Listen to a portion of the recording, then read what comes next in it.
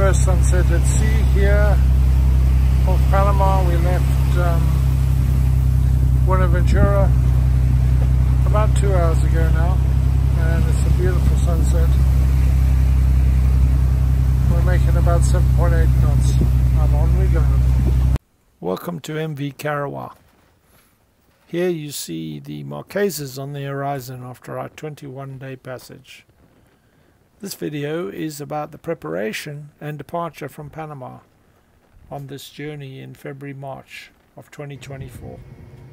Now, prepping for crossing the South Pacific is quite involved because you need to check all of your equipment. You obviously need to check all your systems, make sure your charts are updated, make sure you got all your spares, all your maintenance is done, anything you've ordered, you've provisioned, etc.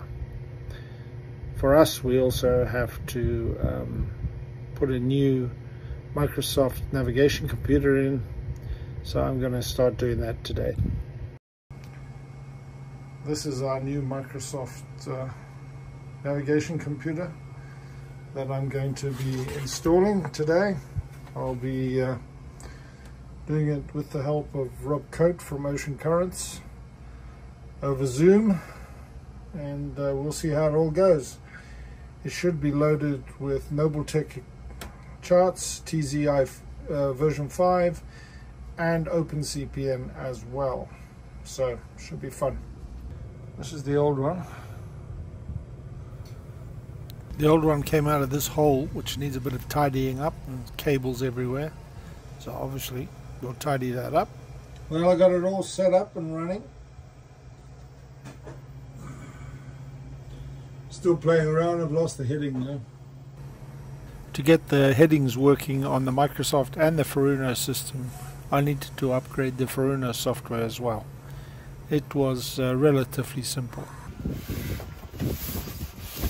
Here come the fuel bladders. We ordered the bladders from ATL in New Jersey in the United States. They were shipped down to Miami and then flown from Miami into Panama. It's a relatively simple process, and most of the marinas in Panama are well organized with shipping addresses.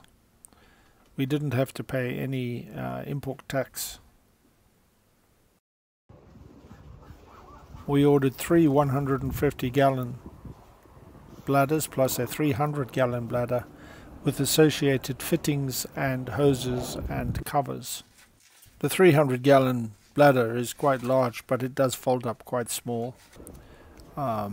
We ordered a number of lengths of hose, 1-inch hose, and some securing ratchets. And the bladders come with a filling unit and a 1/2-inch for draining. But I've upgraded to 1-inch for draining. So what you got here is this will go on the top, this goes on the side of the bladder, and you use this to fill the bladder and you use this to drain the bladder. This is 1-inch, will go on the hoses, and they've also supplied the tape, and they've also supplied the clips to tighten the hoses around them. Hose clamps. Hose clamps, that's it.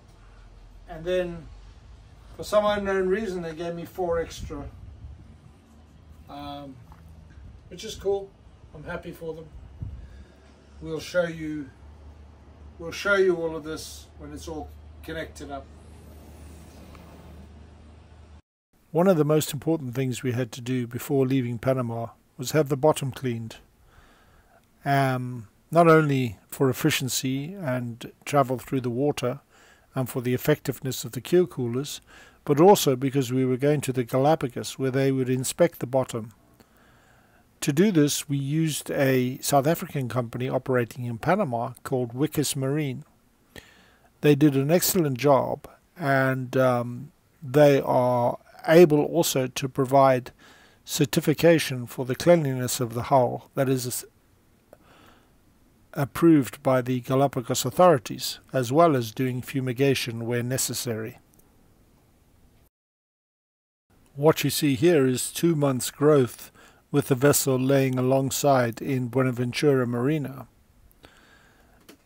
We also supplied new zincs, and this is the zinc applied to one of our Kia coolers, and you can see that the condition is much better than it was before the two guys started. A nicely cleaned up overboard. A new zinc is also shown here, and then finally the bow thruster blades have all been cleaned up and the vessel is ready to proceed.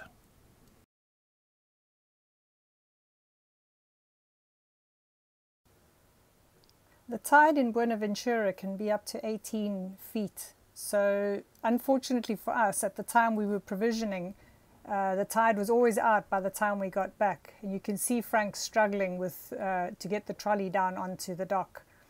We made numerous trips to the grocery stores in Panama because provisioning there is very good. It's not too expensive and you can basically get everything you need.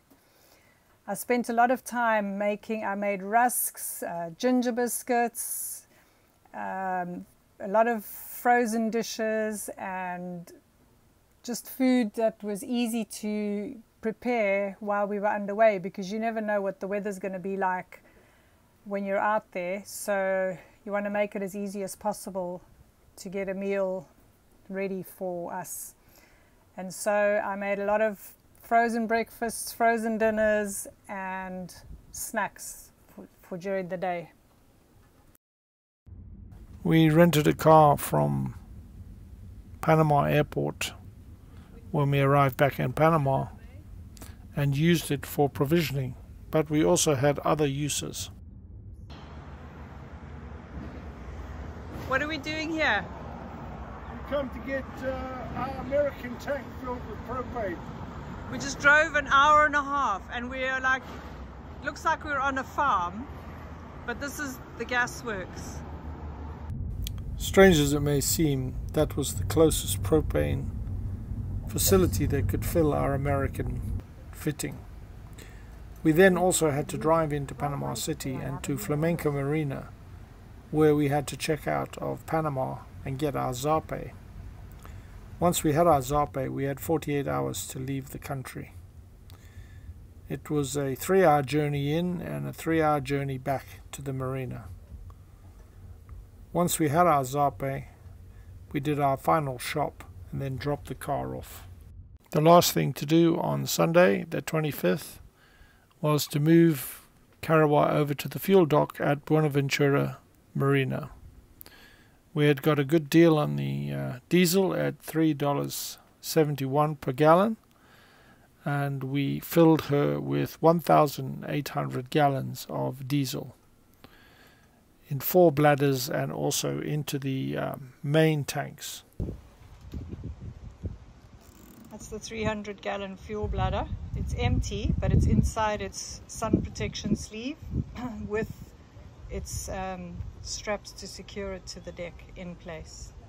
It was a blazing hot day as I filled the tank, and in fact I got a little bit of sunstroke. But nevertheless, everything went smoothly.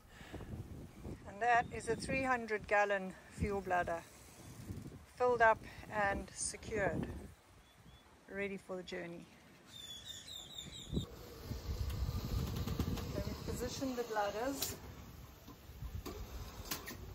We're going to fill the middle one first.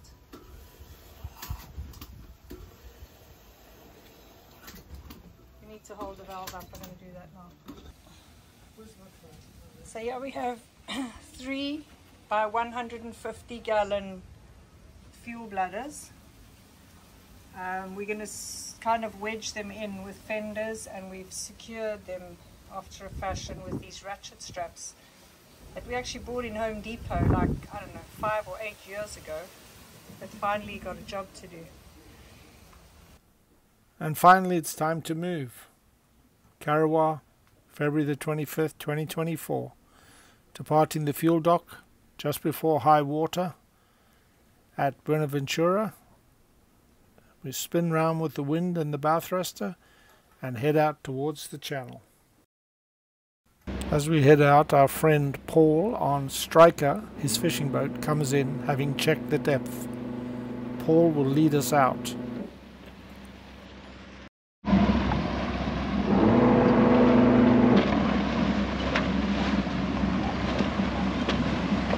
That's Captain Paul. He's been checking the channel for depth for us. So he obviously just came in to see where we are. The high tide was forecast to be 14 feet. With a 3-foot bar to cross over, that gave us 11 feet. We saw a minimum of 1 foot. Thanks to Mark and Sarah for this video. I know the fenders were out, but we had left them until we cleared the channel. Get out of here! Get out of here! Thank you! Thank you, Bye! So sad to say goodbye to your friends. Join us next time for the passage from Panama to the Galapagos, catching fish, mechanical issues, leaking hydraulics, and a somewhat tricky refueling process in the Galapagos Islands.